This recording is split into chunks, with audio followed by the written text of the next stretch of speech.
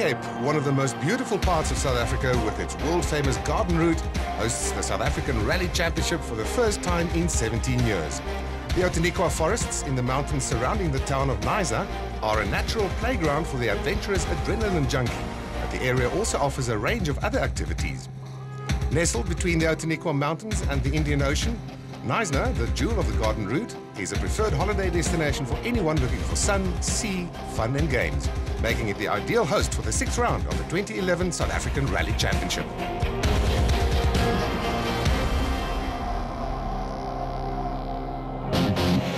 The previous round, the Volkswagen Rally in the Eastern Cape, provided plenty of action, with the Longmore Forest stages claiming early victims in Leroy Polter, Charles Wilken and Japie van Niekerk.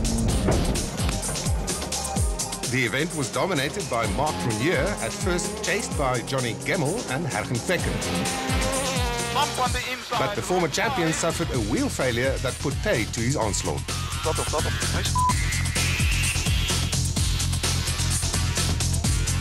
Reigning champion Enzo Kuhn took up the chase, but had to settle for third behind Gemmell and Cronje, who took his second win in a row.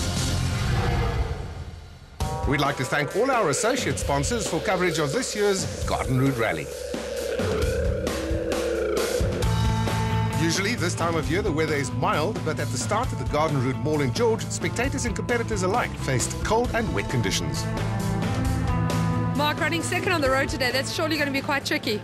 Yeah, it has actually added a little bit of pressure, but I think at the end of the day, it's going to happen sooner or later. So we've got to make the best of it, and I'm just happy that I have the package going second on the road. I've got a great package, so it's really up to me, and I've got to make it work.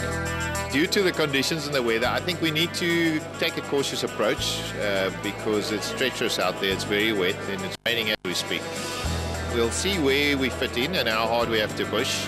And if we're in reach of winning stages, we'll push a little bit harder. If not, we're going to make sure we get to the end. First on the road, Conrad Rautenbach in the Green Fuels Ford Fiesta, leading the championship as he takes the start of the rally.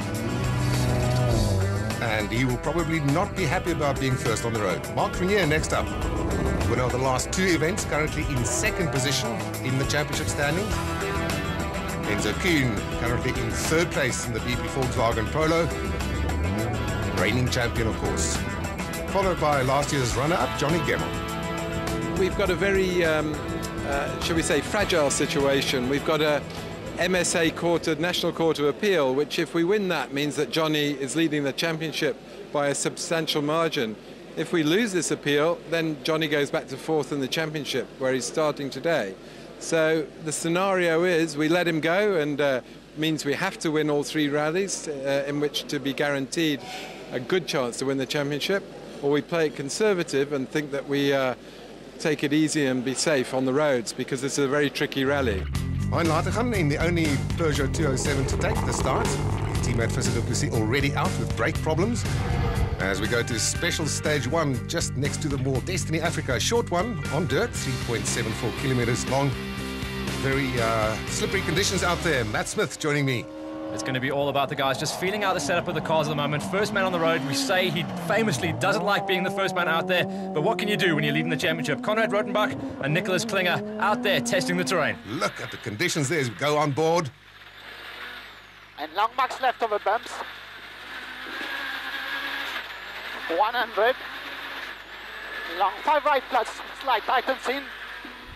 Pretty tricky conditions as well, because even though they had a lot of rain, there was a lot of standing water, but there was still a lot of grip just underneath that. So these guys were really feeling out the terrain and finding out what the tyre situation was and what the suspension setup was to try and find some traction in the short stage. As we go to Mark Cronje, the benchmark time set by Rautenbach was 2 minutes 26.2 seconds. That's, of course, the time to beat. How is Cronje going to tackle the stage? Similar cars, very similar setup as well. Tyres is going to be the key situation, especially on a muddy rally like this. Cronje has taken the gamble, gone for the 205s. Everyone else running in the 195s, trying to find a little bit of grip through the mud. But as you can see, there's not actually a lot of standing mud. There is a lot of grip out there. As we watch Enzo Kuhn, Mark Cronje went 1.4 seconds slower than Conrad Rautenbach. And Kuhn also attacking the stage, carrying the number one as the reigning champion. Beat Max Bridge, 100, turn slow left.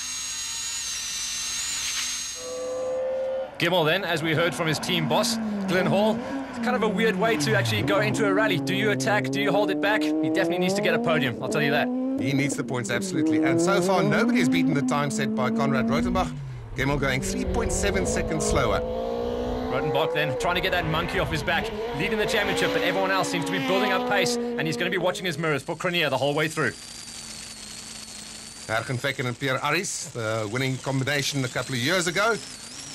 Making a mistake, though, on stage number 1, that's going to drop him back. You won't lose too much time in a short stage like this, but you will lose confidence. Hergenvecken, of course, wants to come back after a rather poor result last time out in the Volkswagen Rally. And I wonder, in these conditions, Matt, whether it is not perhaps better to run at the front of the field. It definitely is. I think the terrain out here is going to get chewed up. So if you can be one of the first men across there, you won't have to deal with the bog that is obviously going to be ensuing later on.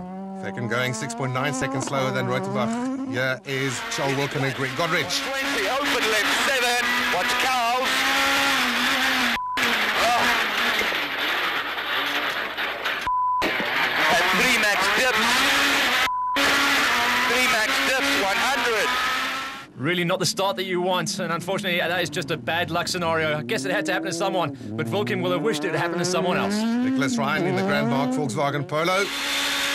As we go on board with Jan Habich and Robert Paisley. Habich's good at attacking early on, so watch out to see what he can do.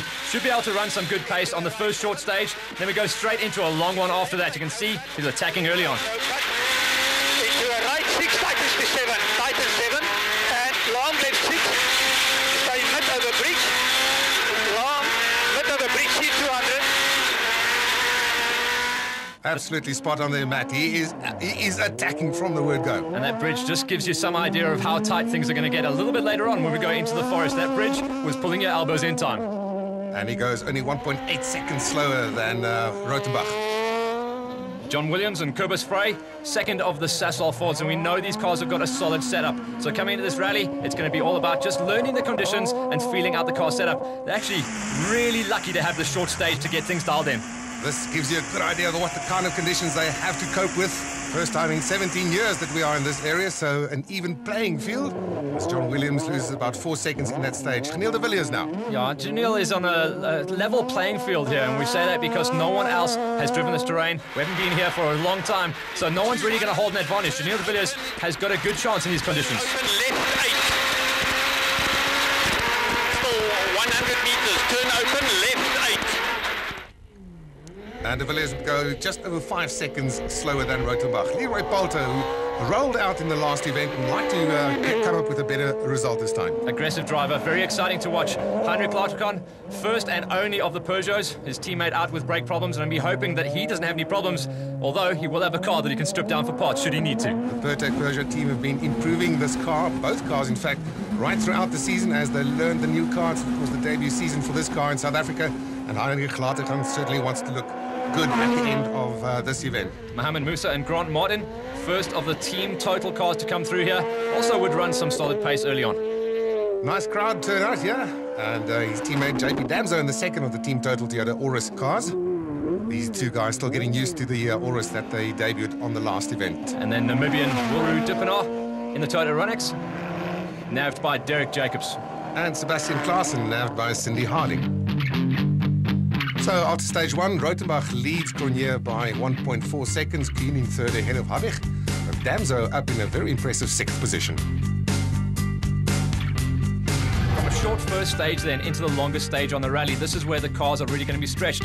Bergplas 1, 23.13 kilometers, lots of hairpins, brakes and tyre setup is going to be key. In the highlands, it's going to be plenty of grip, and we can see that, but when you get down the bottom, it's a swamp. Charles Wilken currently in 13th position, almost 10 seconds off the pace, after being delayed in the previous stage in the Basil Reed Ford Focus. Flippy, right 8 at 1. Right 8. And immediate left 7 over grassy. From now we must really try to concentrate on the rhythm. The caution at 9.70. Wow, really tough conditions there. How did it go? I think we've broken a shock or something in the back. So Not a good stage. To limp the last few Ks. So it sounded like shock problems. The team are going to have their work cut out, and not a good start to the rally. Then we go back and pick up on team total. JP Damso currently in 6th position overall, just 3.8 seconds off the pace. And that is a very impressive performance as we go to Hein Larticon currently in 12th place. He's 8.2 seconds off the pace. The Peugeot looks like it's got a good setup early on. Very wide sitting car as well, so it should be nice and stable. We are going to go into some tighter areas a little bit later on in the rally, but this is ideally suited. Laura Dippenaar, the young Namibian in the MacArthur Toyota Runex, currently in 15th position overall. And he's been impressing a lot of people this season. Good debut season, but you can see not an ideal setup on the car just yet. Massive understeer in the tight stuff. Rautenbach coming into stage number 2 in the lead, but he's going to have to work hard to control it because everyone else will push the pace. Got some new suspension parts come in from overseas, so he's still trying to find that sweet setup. Is narrow for right. Narrow for right, 50.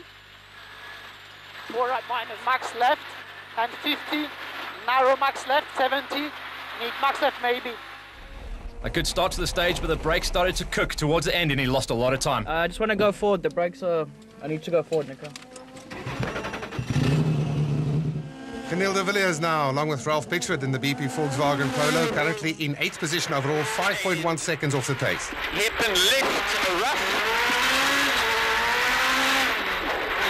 Max for 600 meters. He would come out of that stage complaining that he had absolutely no grip and drive out of the corners and was going to have to change his gearing on the car.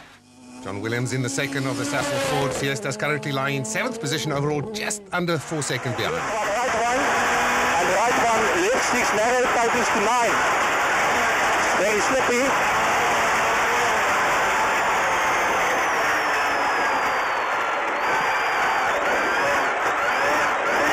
Stay right, left 1. Well, as you can see from those shots, that's how tight the rally is in the forest, and there's absolutely no grip. So from an open section like this, when we see Jannie Habik, then he goes down into the trees where there is just loads and loads of mud and no traction. Joint third at the moment, Jan Habig, 1.8 seconds off the pace set by Konrad Rautenbach in the previous stage, and he is still very much in contention. Kuhn, though, he needs to find a little bit of extra pace here. He is running slightly off the back and seems to be having some problems getting up to pace on these treacherous conditions. That's the man in joint third position with Jan Habig.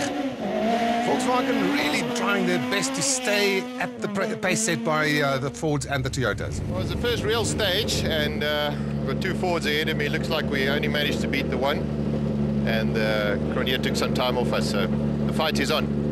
Leroy Poulter currently in 9th position overall, certainly want to improve on that, but the gap of only 5.7 seconds to Rautenbach. Yeah, himself, he is on the charge though. You can see making a little bit of small mistakes as they go into the forest section, and he won't be the first and he won't be the last for sure, but the aggressive style of Poulter is going to slow him down in his early runnings. Johnny Gemmell currently in 5th position overall, 3.7 seconds off the pace, and he would like to get up right there to the top. Turn slow, hairpin right.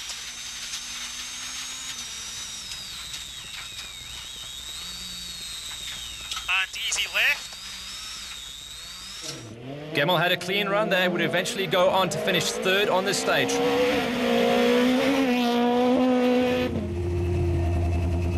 Yeah, it was okay. It wasn't bad. A bit tricky, but it was okay. And the rain's not affecting it too badly? No, it's all right. It's just slight drizzle. Arjen Vecken and Pierre Aris currently in 10th position overall. First opportunity for the competitors to really stretch their legs, get into a rhythm, push hard. Coming into the end of the stage then, they'll be feeding back to their pit crews on the side and getting all the information from the sideline. This is the crew that are going to be telling them where they are in the rally. Arjen, not a bad time there. Yeah, look, it's very tricky, and then in the forest it's extremely slippery. So it was a good stage, very challenging. Marc Cronje coming into this stage in 2nd position, just 1.4 seconds behind Konrad Rautenbach. Will he now put the hammer down? Double caution, right forward, bad bump. Into slippy hairpin left, slippy hairpin left. Yeah. Bump, dip, and dip again. Bump, dip, and dip again. 140, fast, right 3 over dip. 140, fast, right 3 over dip, 60. Cronje attacked this stage, and this is where he starts to build his pace for the rally. No one else went into the stage as hard as that man.